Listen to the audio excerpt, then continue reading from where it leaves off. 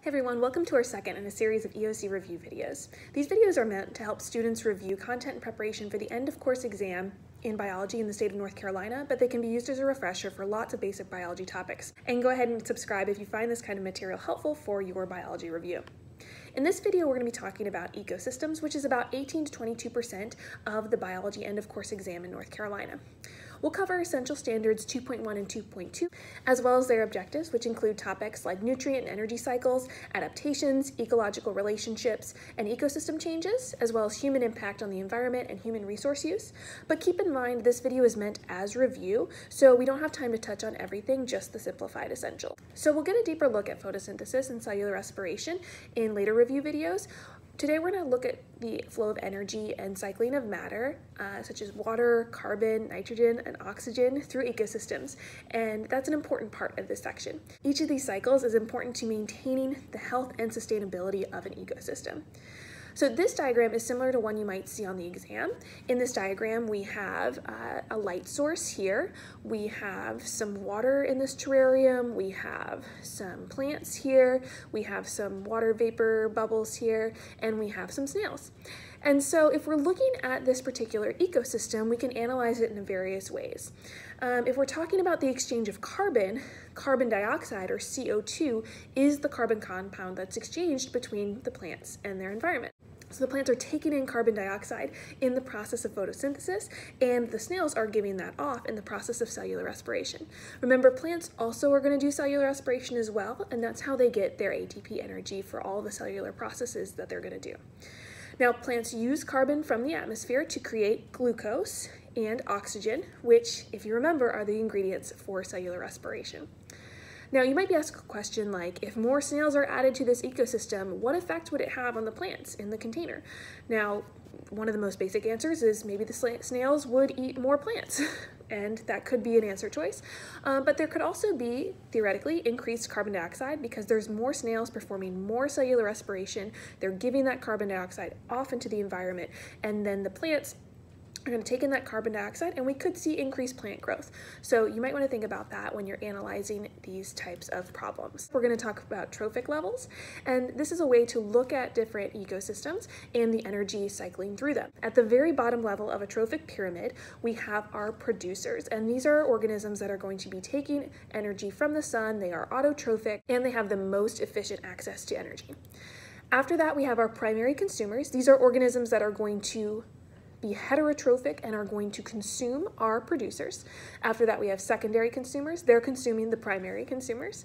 And then we might even have tertiary consumers at the very top of this pyramid. What's important to recognize is ultimately the source of all energy on Earth is from the sun, and that sun, via photosynthetic processes, is going to help us get the glucose we need at the producer level. Now, after that, energy is lost at each level you go up in this trophic pyramid. About 90% of the energy is lost as heat or other processes that are going to be wasting energy. Now, because it's not very efficient to go up in trophic levels, you might be asked where is the highest amount of energy within a system like this, and you would say down here at the producer's level. The least amount of energy would be at the top here with our tertiary consumers, because we're losing a great chunk of energy each time we go up a level. Now, you should also be able to recognize and know the different steps of things like the water cycle, the carbon cycle, the nitrogen cycle, and the oxygen cycle. And the nitrogen cycle is important for many molecules in our bodies, and it's often one of the least touched on cycles in biology classrooms, so be sure you review the steps of the nitrogen cycle. Nitrogen makes up almost 80% of our atmosphere, so it's a really huge component of our atmosphere, and there are nitrogen-fixing bacteria that help us get the nitrogen into the forms needed for other organisms to make proteins and DNA. Remember, DNA is made of nitrogenous bases with nitrogen, and amino acids use nitrogen too. So really essential for a lot of parts of living systems. So let's talk about different strategies and adaptations organisms have to survive. A heterotrophic organism is an organism that must consume other organic compounds for food. So for example, we are heterotrophs. We are able to obtain nutrients by consuming other organisms or their products. Now there's also autotrophs, which are organisms that are able to form their own organic molecules for food. And they do that through processes like photosynthesis, where plants are going to be producing glucose from those other gases. Now, One of our goals in biology is to analyze the survival and reproductive success of organisms in terms of behavioral, structural, and reproductive adaptations. And remember, adaptations are going to aid in the survival of organisms. We'll talk more about adaptations when we get to evolution, but for right now, just keep in mind that each of these differences most likely resulted from adaptations in response to environmental factors or environmental changes. So some behavioral adaptations you might need to be aware of are things like migration, hibernation, imprinting, learning. Structural adaptations could be things like nutrition, respiration, transport excretion mechanism, or even camouflage. And then reproductive adaptations could be things like sexual versus asexual reproduction, using eggs or seeds or spores, having a placenta, or different types of fertilization. So let's take a look at some of these adaptations with respect to plants.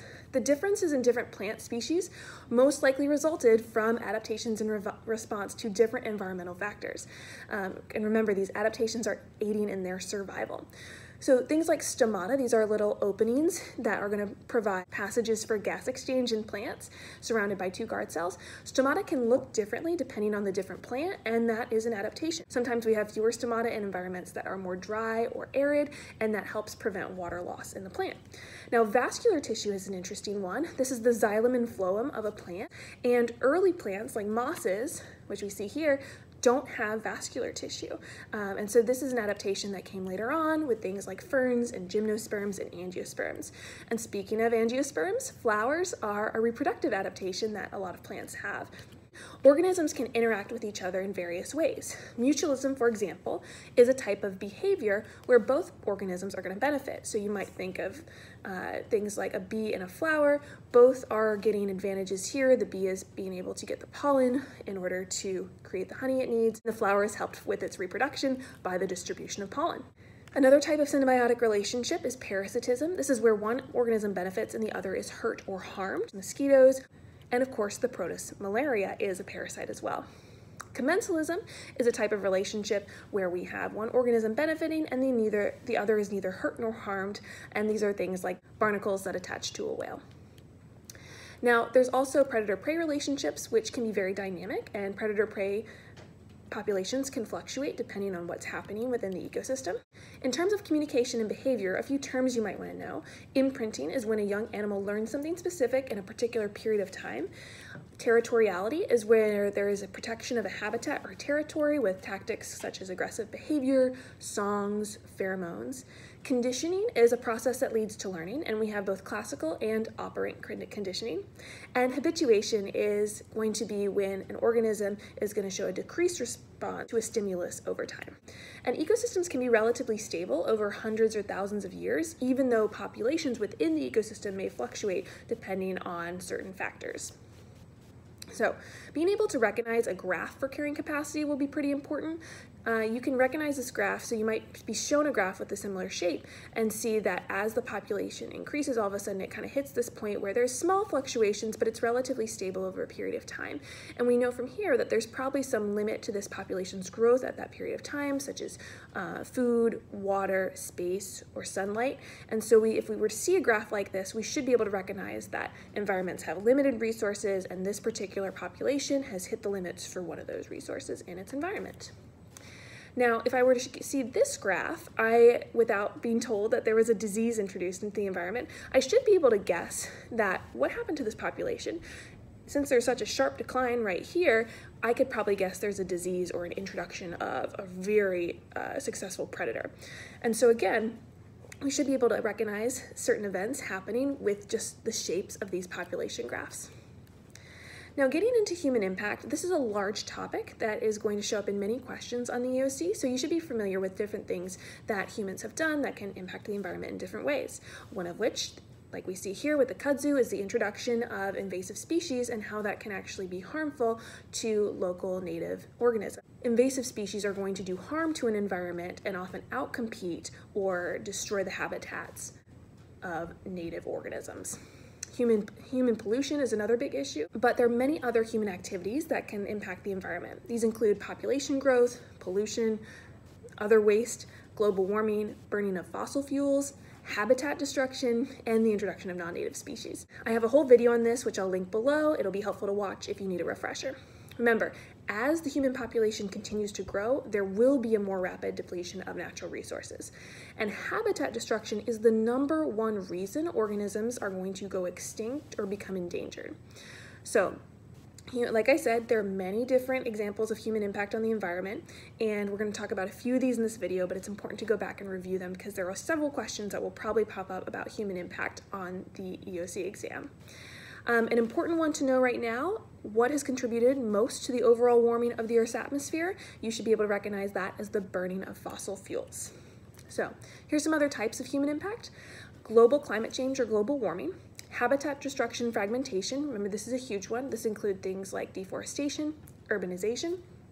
Agriculture is a big one. This could also fit in habitat destruction, but also things like runoff, or the water use involved with agriculture is a huge human impact to other local ecosystems. Monocropping is when we have one particular crop used over a period of years and it's not switched out and the nutrients are depleted from the ecosystem. And then, of course, the introduction of invasive species or the introduction of disease and waste are big ones. All right, I want to talk a little bit about the difference between global warming and the depletion of the ozone layer, because these are two separate things with two separate effects and two separate causes, and a lot of times students get these confused. So global warming is caused by the combustion or the burning of fossil fuels, and it causes the warming of Earth's atmosphere. It can lead to increased global temperatures, extreme conditions, loss of habitats, sea level rise, many other things. The ozone layer, on the other hand, is caused specifically by the use of CFCs, chlorofluorocarbons, or halocarbons, and the holes that are going to be created because of those chemicals can cause increased UVA radiation, eye damage, and skin cancer. But the ozone layer being depleted is not the major cause of global warming, and global warming really doesn't have to do much with the depletion of the ozone layer, so please make sure you keep those two ideas separate. All right, that was a very quick review of ecosystems and some of the topics that might show up on the Biology EOC in North Carolina. Stay tuned for further videos, and thanks for watching.